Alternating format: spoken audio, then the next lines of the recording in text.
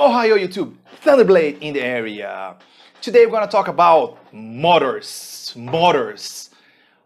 Woo!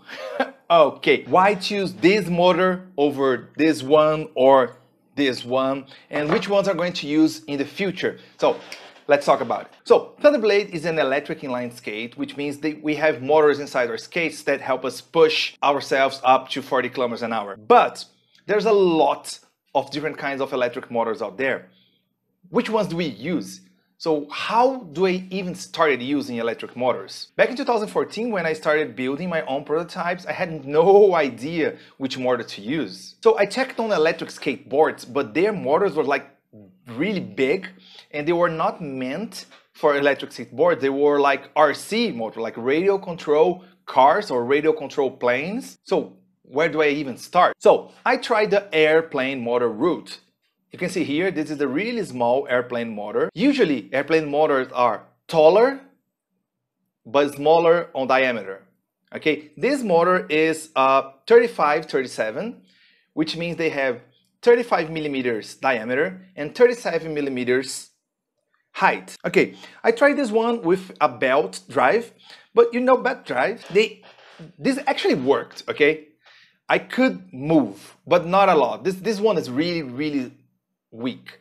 If you're trying yourself, don't ever use such a small motor. They don't work, especially if you're using a belt drive. You see, all the electric skateboards use a motor around 64 millimeters diameter and around 50 to 60 millimeters height.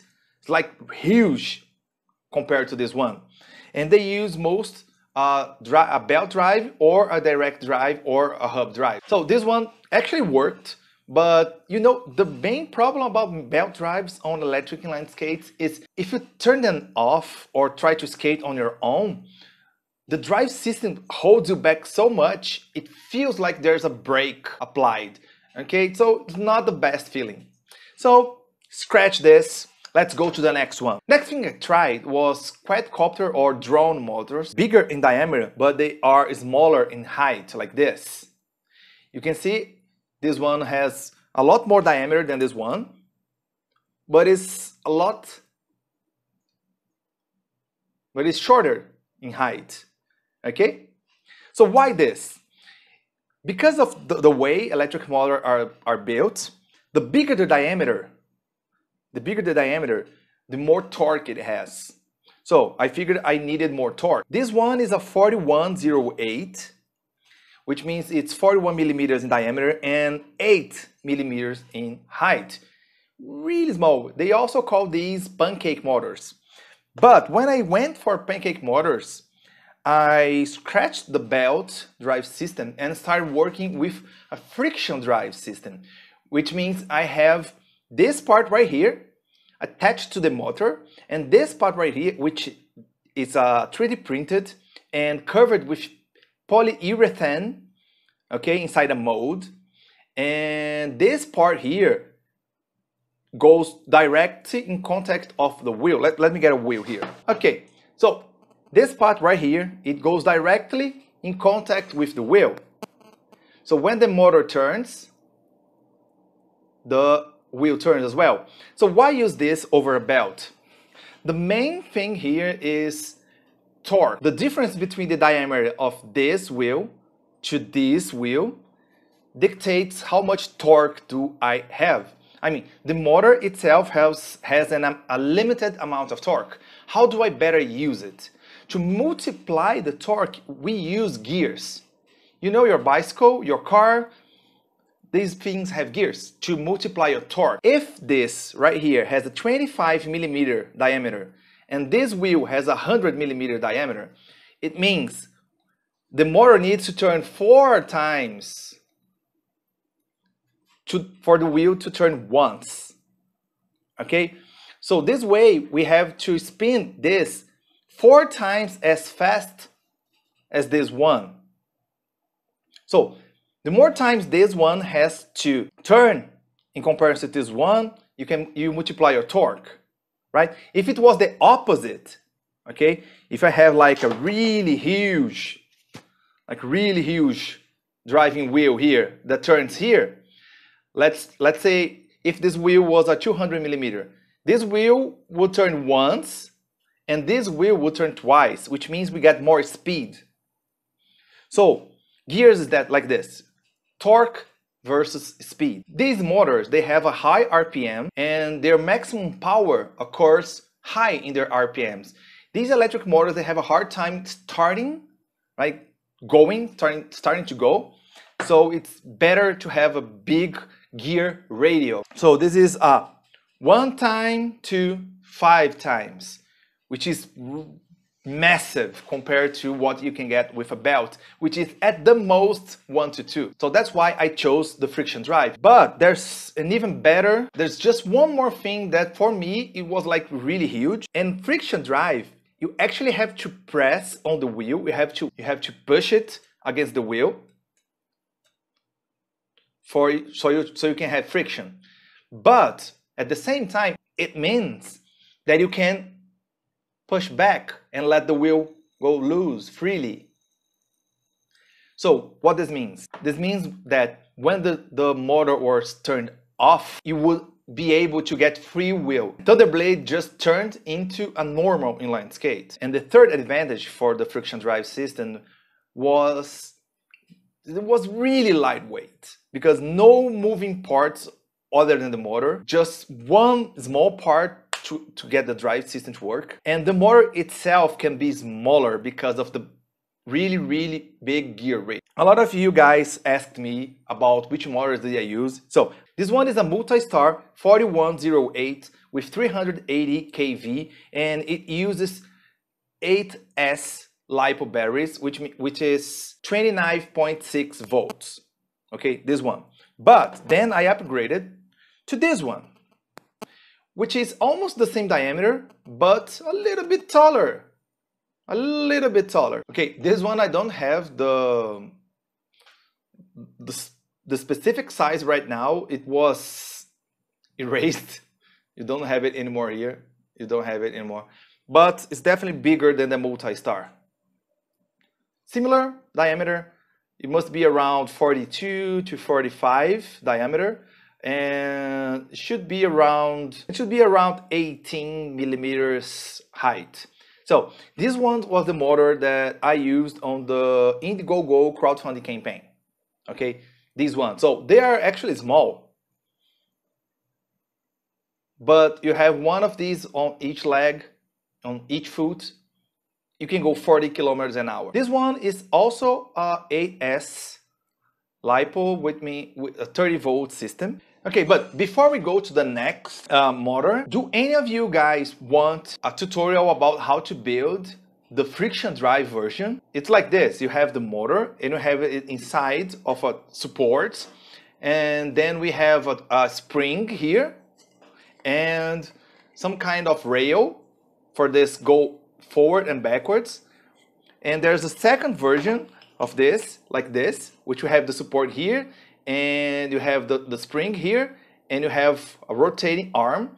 So when the motor spins, the inertia from the spin goes like this and engages the motor.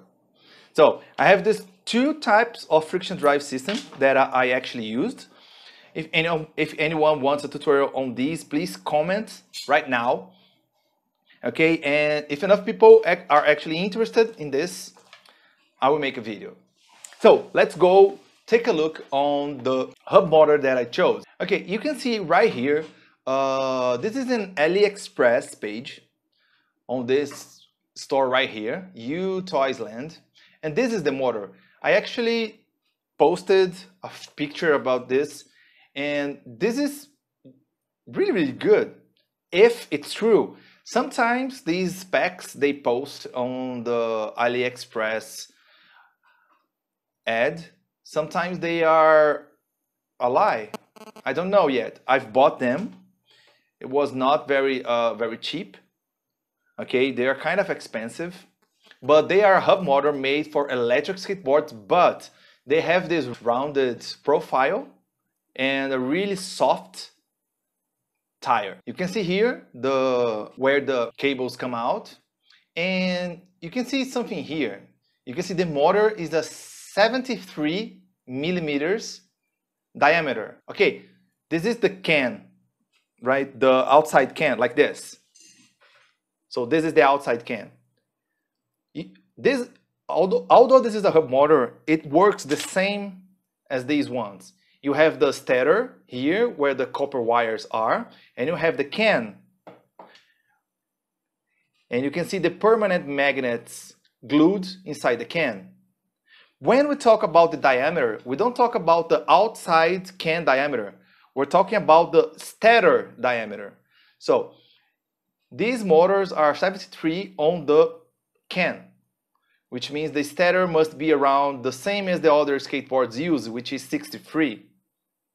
Okay, I'll bet these motors have a 63 millimeter stator diameter. So how a hub motor works is this, right? You have the can and the permanent magnets, and right here they have some slits to get the tire to glue right here. And then you have the tire around it. And then the stator, this part here, it goes fixed on the side, and then the can with the tire rotates around it, like this. So let's take a look at other specs about this motor. Okay, I'm gonna scroll down here, and we're gonna take a look at, it says it has 500 watts with a 3000 watts max. So what does this mean? Okay, right off the bat, this 3000 watt maximum, it means nothing. It's peak performance, which means like could make 3000 watts for 1 second, maybe 5 seconds before it just melts. It is rated for 500 watts, and it is rated for 3S batteries, which are like 12 volts, up to 12S batteries, which are 37 volts. Which is on par with hoverboards and most electric bicycles. It goes up to 50 amps right here. It says the tire diameter is 105 millimeter and 65 millimeter total width. And here's the really good information as well, that the tires are 60A. Most urban wheels nowadays are 84A or 85A. Back 20 years ago, we used to use 72A wheels. So the smaller the rating, the softer the wheels are. So this one is really, really soft if it's 60A. But let's see, maybe the cushioning is really good. Okay, I'm going to show you guys one last, which is with the tire off. Okay, this one right here, you can see is the tire and the motor. So you can see the 4 screws that hold the tire in right here, here, and there. Okay, so you just fit right here like a glove and put on the screws. This one's the same motor. Okay, so I already bought these motors with the help of everyone that supported on Ko-fi. So thank you very much everyone that has been supporting Thundrblade and me through donations on Ko-fi. I was able to buy the motors, but was not able to buy the batteries yet. Okay, we are at 84% of the goal to build the prototype completely. So since I got enough donations to buy the motors and these take a while to arrive, I already bought the motors, but I don't have the money, all the money to buy all the parts yet. So please, if you can donate $1, $2, anything, any amount will help us get to the next prototype. You can see the link right here, okay, for the Ko-fi page. And that's it. If you have any question regarding the motors or how I'm going to do it or anything else, or if you really want a tutorial on how to build the friction drive system, just leave your comment right here. And see you next time, and let's storm the streets.